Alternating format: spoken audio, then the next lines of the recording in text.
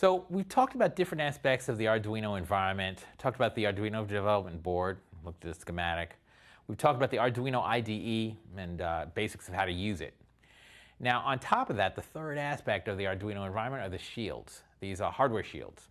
So these are add-on hardware together with libraries that control and access that add-on hardware, and we'll talk about that and how useful it is.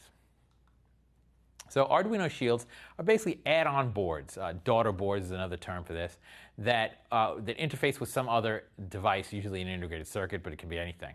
So the idea is that there are often devices that you want to connect your Arduino up to that are complicated, okay, and require an integrated circuit, an IC, to access them. So take an Ethernet controller, okay, an Ethernet jack.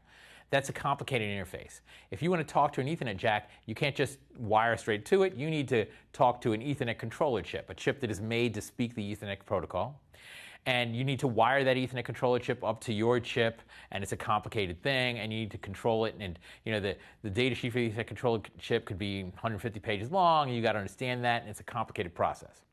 So what happens instead is an Ethernet shield is a board that already has the Ethernet controller chip, say, wired on there. So you don't have to do any wiring. All you do is just take this board and you stack it directly on top of the Arduino. So the Arduino, it has the pins along the sides. Has the holes along the sides that connect to the pins. So the shield is the same size and it's got pins underneath it. So you can just stack them on top, push the shield right into those holes, and then the wiring is all done for you. You don't have to figure out how to wire it to the Arduino. You just stack it and it's wired. So the hardware part of it, the wiring part, is all done. And in addition to the wiring being done, there are library functions. So every shield comes with a set of library functions, pre-written functions that you as a programmer can call to do things with the component. So like with Ethernet jack, Ethernet card, Ethernet shield, you would have functions that allow you to access the internet and things like this that are simple, right? You don't have to understand anything about the Ethernet controller and the complexities of it. You can just call this function and it will do the task it's supposed to do.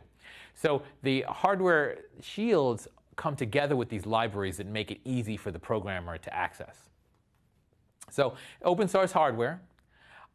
These designs are generally open source shields. But you can purchase them pre-made for the most part. A large variety of shields available, a whole lot of shields to do. Arduino's been around for a while, people love it, so there are shields to interface with all kinds of different circuitry.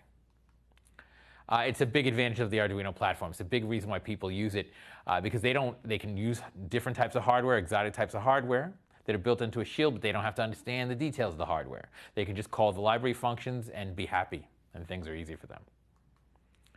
So here are some shields. There's a complete list at shieldlist.org, but there are lots of lists, so just Google around out there. But we can see here we've got the Ethernet shield. I got that one first, and we've already seen that one. It allows you to, it's a wired Ethernet shield. So if you want to connect to the internet through a wired connection, you would take one of these shields, pop it on top of your Arduino, and then you can connect an Ethernet jack up to, Ethernet wire up to that and connect to a network. Next is the color LCD shield. So Arduinos don't have screens. So say you want it to have a screen, so you want a color LCD, and the shield has a color LCD screen built into it, and it has Ethernet. It has underneath, you can't see it there, but there's a processor that's connected to the shield that speaks to the shield. It speaks to the screen and allows you to control the screen. And then there's a synthesizer shield, a music synthesizer. So if you want to generate music, nice music, you can take this shield. It actually has jacks to connect to a speaker, and you can talk to speakers and play nice music, MIDI music and things like this. These are just a few, but there's a long list of shields, and they are a real benefit of the Arduino platform. Now, the great thing about these shields is that they come with these libraries that make their use easy. So I'm just giving you a taste of what these libraries do for you. So let's take the Ethernet shield. There are several functions in its library, and if you go to arduino.cc, you can see all of its library functions. But here's one called connect. Now connect, it takes an IP address and a port number. So the IP address, whatever the internet address is that you want to connect to, plus the port number that you want to connect on, you pass those as arguments, and this function connect will open up a connection with some remote device. Okay? So at the high level, it's a straightforward thing that you want to do to start a connection with a remote device. Now, it's very easy to do with this library function. You just call connect with the address and the port number, and bam, the connection is open. But in reality, it's actually a much more complicated operation that has to be performed. So you can see the code that I have there. That's the implementation of the connect function. So all these libraries are open source, so you can go to arduino.cc and look and find this implementation. That's where I grabbed this code. Right? I went and grabbed this code. It's an implementation of the connect function, right? The connect method. And you see it there, and it's complicated. Okay, I'm not going to go through it and describe it. That's not the whole function, actually. That's less than half of the function. I just took the beginning part, right? But it's a complicated piece of code. And to understand it, you have to understand something. You have to understand details of Ethernet, what it's doing. You have to understand the controller, the Ethernet controller, and how it works. So these are things that regular people don't generally want to understand. They just want to open up a connection.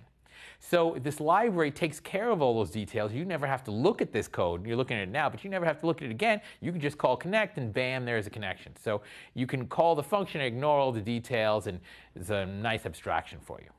Thank you.